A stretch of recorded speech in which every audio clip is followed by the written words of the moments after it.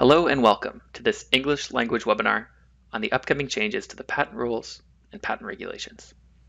My name is Henry Dossett and I will be presenting today.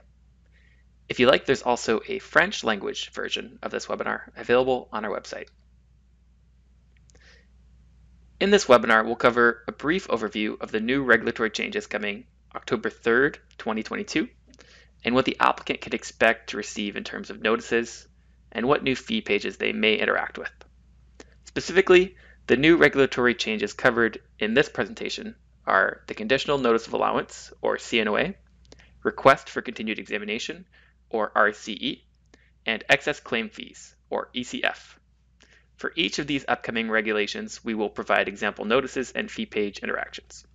Please note, the information provided in this presentation is meant as an educational resource and should not be construed as legal advice. The regulatory changes come from an effort to streamline Canada's patent examination. What's the intent? The amendments in the patent rules seek to streamline patent examination and align aspects of the Canadian patent system with international norms. What's the benefit? These regulatory amendments support CIPO's mission to deliver timely IP rights, the government's commitment in CUSMA to reduce delays in the patent granting process, and to meet international obligations under the PCT. We'll start off with Conditional Notices of Allowance, or CNOA for short. This new provision is introduced by subsection 86(1.1) of the patent rules. It'll be applicable to all patent applications as of October 3rd, 2022. In essence, a CNOA combines aspects of a Notice of Allowance and an examiner's report. The CNOA requires that the applicant address only the remaining minor defects identified either by making certain amendments to the application to correct the defects or by submitting arguments as to why the application complies with the Patent Act and patent rules.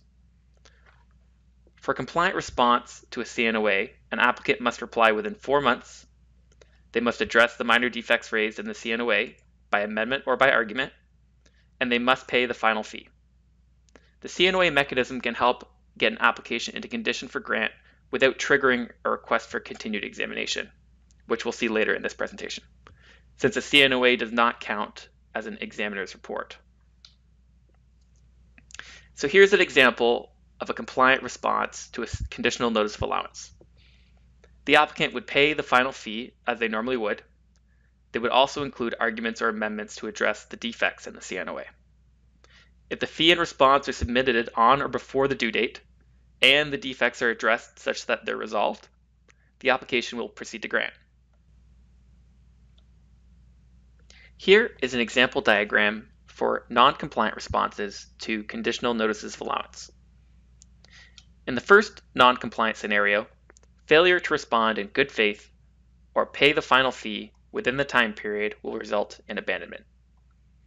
This scenario could be remedied, however, if following abandonment within 12 months and upon payment of the reinstatement fee, the applicant satisfactorily addresses the defects raised in the CNOA and pays the final fee. Following this remedy, the application would generally proceed to grant. In the second non-compliant scenario, if either the examiner believes the amendments or arguments have not overcome the defects identified in the CNOA, or the applicant makes amendments beyond those permissible, the CNOA will be withdrawn. Any amendments from the date the CNOA was sent to the date the CNOA is withdrawn will be considered never to have been made, and the examiner will then send a report identifying the same defects that were raised in the CNOA. Here is an example Conditional Notice of Allowance. On the first page, the applicant would find relevant information such as the due date of the notice, which is 4 months from the date of the letter. As well, the total amount due would be shown here. This would include the final fee and any other fees such as excess claims or excess page fees. The third page of the notice is where the applicant would find the specific defects raised, which must be overcome to allow the application. Although not shown, the The second page of this notice will contain generalized information for CNOAs, directing the applicant to the relevant parts of the patent rules. Here are a few frequently answered questions. If I receive a CNOA, is there any way to file a voluntary amendment and return to examination? Yes, you can request continued examination, seen later in this presentation. What happens if an applicant does not respond to a CNOA? The application will eventually go abandoned. What types of defects will be in a CNOA? Generally, the types of defects that an applicant can expect in a CNOA would be those relating to margin, line spacing, font size, page numbering, drawing requirements, parts of the application beginning on new pages, and statements incorporating by reference a document in the description. The Manual of Patent Office Practice will include examples of certain minor defects that could be included in a CNOA. The next new regulation is the Request for Continued Examination, or RCE for short. As of October 3rd, 2022, applications which have a request for examination on or after October 3rd will require a request for continued examination to continue examination following 3 examiner's reports. This comes from the new section 85.1 of the patent rules. Having received a 3rd examiner's report, an applicant will need to make an RCE and pay a prescribed fee. Additionally, RCE will be required after every 2 subsequent examiner's reports. There is no limit to the number of RCEs from an applicant. In 2022, the prescribed fee will be $816 or $408 for small entities. If the applicant fails to submit a fee and a written request for continued examination within 4 months of being informed of the requirement to RCE, the application is deemed abandoned. See Section 132 of the patent rules. Please note that an application cannot request an extension of time for RCE. Here we will look at an example diagram showing when a request for continued examination will be required. For applications with requests for examination on or after October 3rd, 2022, the requirement for the applicant to RCE occurs at the 3rd report after requesting examination. If the application is allowed or conditionally allowed prior to a 3rd report, then there is no requirement for the applicant to RCE. If the applicant submits a valid RCE, then there's an additional requirement to RCE at every 2nd report thereafter. This may occur after a required RCE, for example, after the 3rd report following the request for examination, or a 2nd report following a previous request for continued examination. In straightforward cases, the requirement to RCE would occur at reports 3, 5, 7, and so on. However, the count will not always follow this pattern if, for example, one of the reports is subsequently withdrawn, or if there's an optional RCE following an allowance or conditional allowance. If a report is withdrawn, it does not contribute toward the overall report count that determines if an applicant must RCE. Here we see an example requisition that would be found in an examiner's 3rd report or other report where RCE will be required to continue examination. The requisition will direct the applicant to Section 85.1 of the patent rules regarding requests for continued examination and paragraph 132(2)(e) of the patent rules regarding abandonment following a failure to request continued examination. The applicant would now have to request continued examination if they wish to continue prosecution of this application. Here we have an example video of how an applicant would request continued examination in general correspondence after receiving a third examiner's report or another report that would require RCE. First, the applicant would click on Attachments and attach their response to the examiner's report. They would then select Other as the type of document and click Add File. Next, the applicant would click on Fees, select Part 3, Applications for a Patent, and then select Request for Continued Examination as requested in Examiner Report. They would then click Add Save and confirm that the correct fee was applied. They would then click Preview Submit and review the details before finally clicking Submit.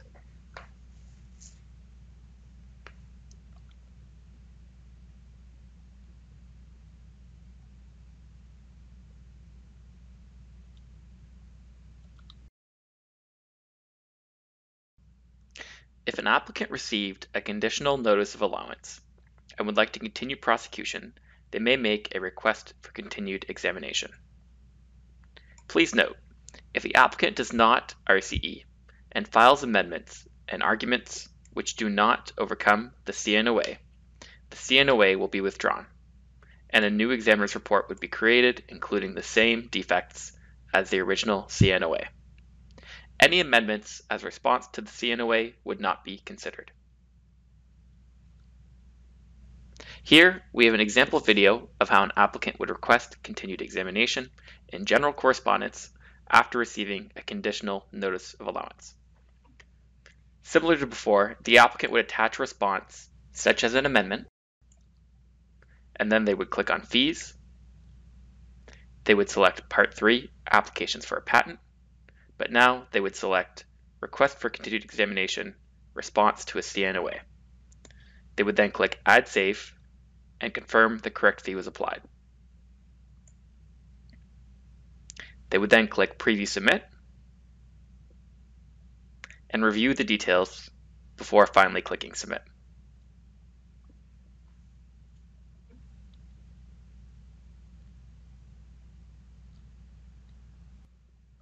Similar to the request for continued examination as a response to a conditional notice of allowance, a request for continued examination is required to return to examination after receiving a notice of allowance. Please note, a RCE will be required to continue prosecution for all notices of allowance beginning on October 3rd. This includes applications which had a request for examination before October 3rd. How would an applicant respond to a notice of allowance if they wish to continue prosecution? Here we have an example request for continued examination and payment in general correspondence. Similar to before, the applicant would attach a response, such as an amendment, and then they would click on Fees. They would select Part 3, Applications for a Patent, but now they would select Request for Continued Examination, Response to an NOA. They would then click Add Save and confirm that the correct fee was applied. They would then click Preview Submit and review the details before finally clicking Submit.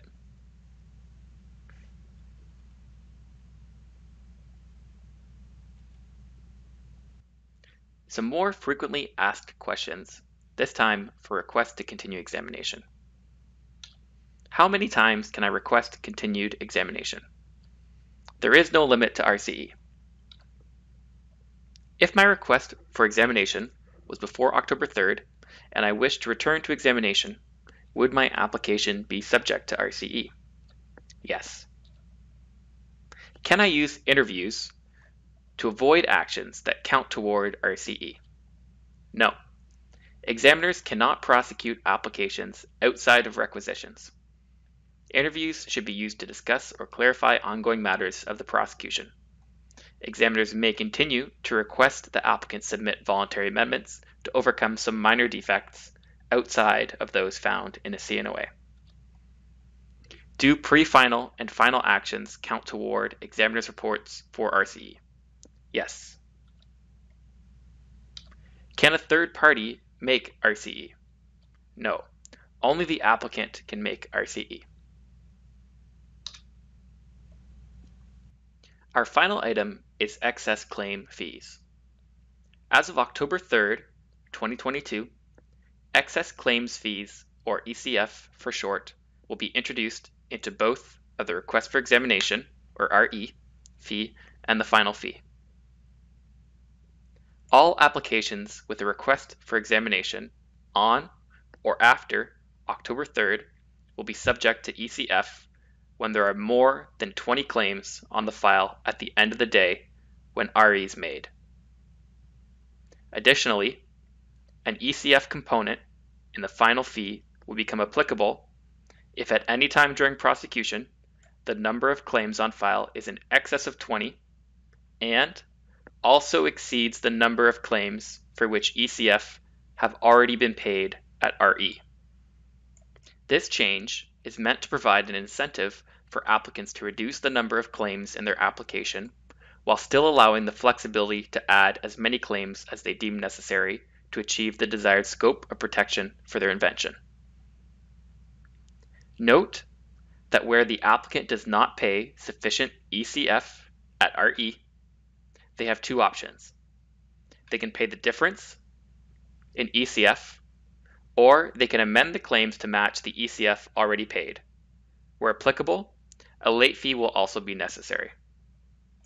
The RE date in these cases is the day on which the difference was paid or the amendment was made.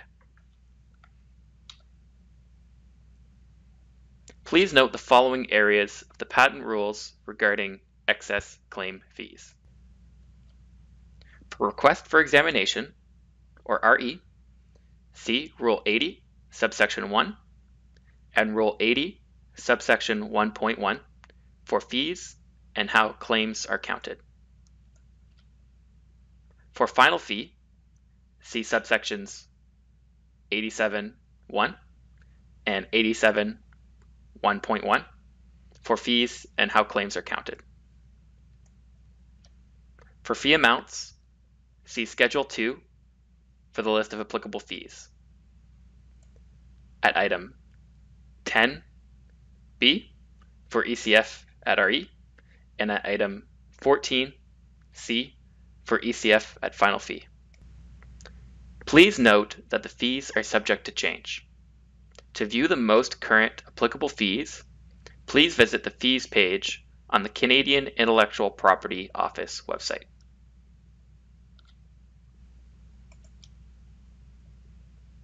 Here we will go over 4 example patents which were allowed and see what the excess claim fees would be at the request for examination and at final fee.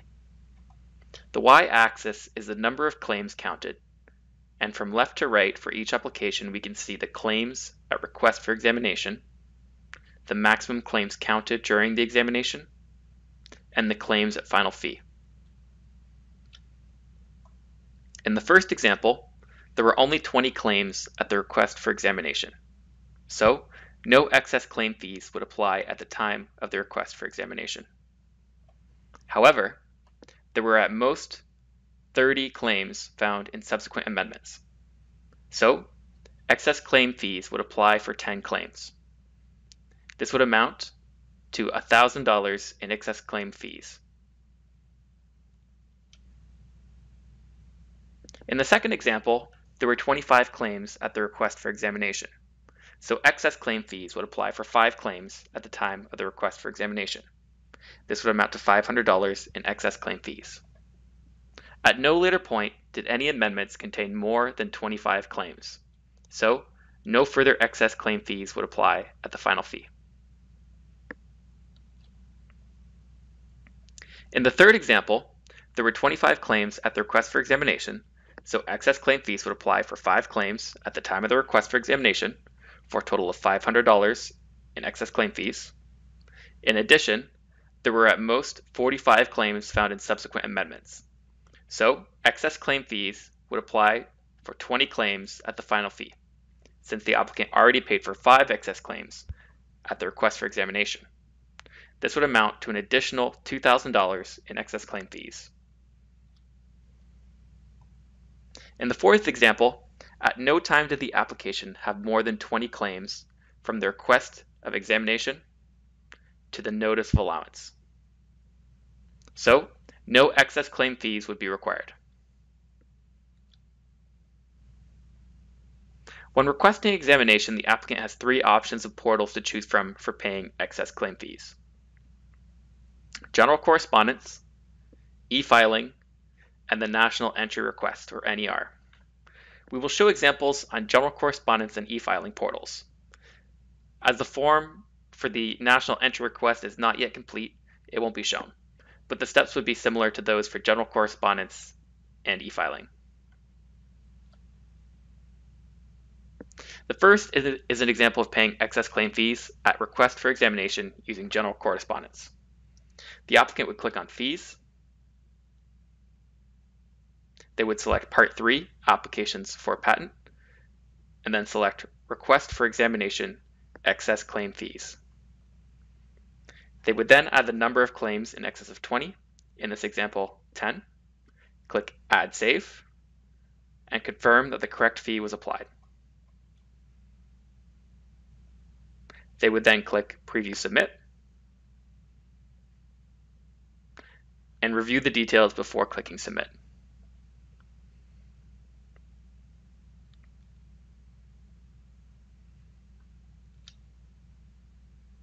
Second is an example of paying excess claim fees at request for examination using e-filing. The applicant would click on Fees, and under Additional Fees,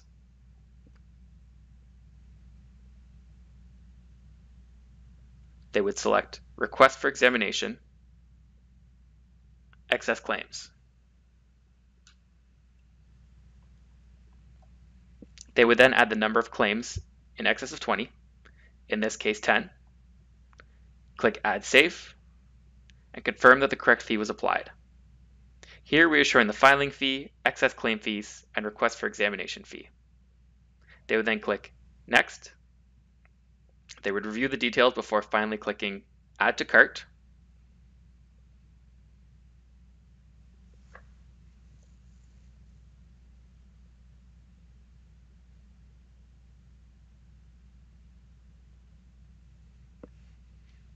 And proceed to payment.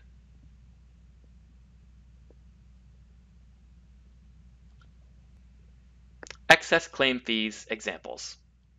Here's an example notice for the unpaid excess claim fees at the request for examination before the due date. The notice will direct the applicant to pay any unpaid excess claim fees. We can see that there is an X marked beside the full payment of excess claim fees section of the notice.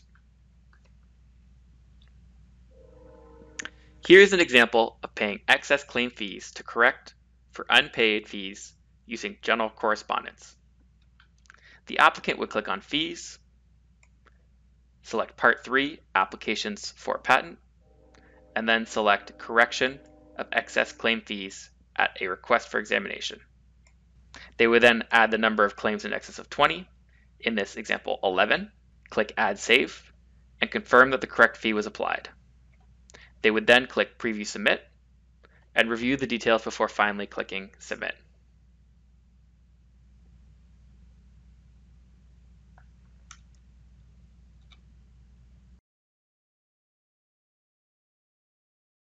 Now, we have an example late notice for request for examination.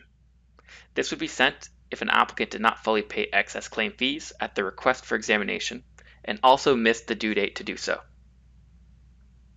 The notice will direct the applicant to pay any unpaid request for examination fee, excess claim fees, and a late fee. To submit excess claim fees to correct for unpaid fees, the applicant would follow the steps shown before and include payment for any late fee or request for examination fees required. Here is an example notice of allowance where the applicant must pay excess claim fees along with the final fee. In this example, the application has 125 claims, 105 of which are excess claims and require excess claim fees paid with the final fee.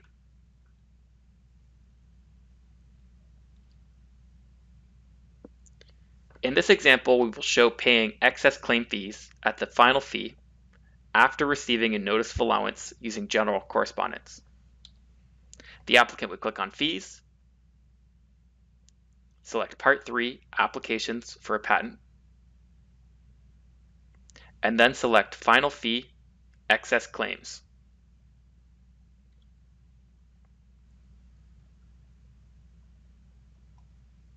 They would then add the number of claims in excess of 20, for example, 12. Click Add Save, and confirm that the correct fee was applied.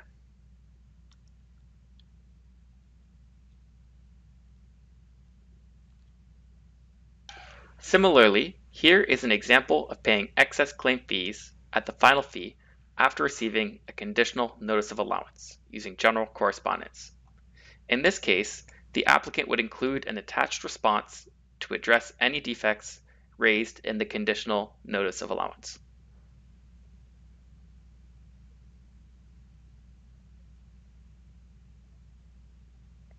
The applicant would click on Fees, select Part 3, Applications for a Patent, and then select Final Fee, Basic Fee. They would then add the number of claims in excess of 20, for example, 5, and click Add Save. Additionally, the applicant could add any other required fees, such as excess page fees,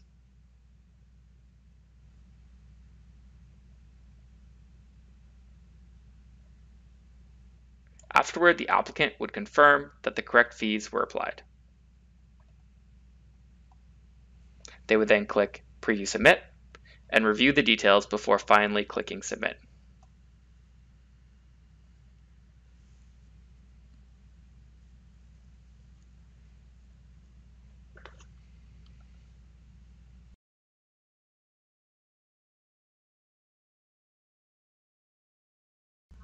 Finally, here are the frequently asked questions for excess claim fees.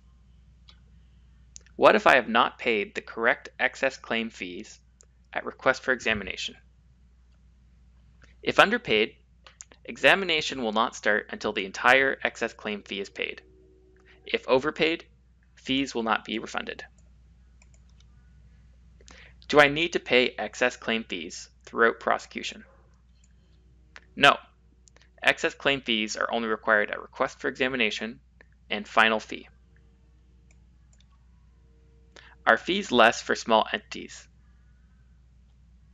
Yes, the small entity fee for excess claims is half of the regular excess claim fee. Thank you. If you have any questions, please visit our frequently asked questions page or reach out to CIPO's Client Service Center either by phone or by using our online inquiry form.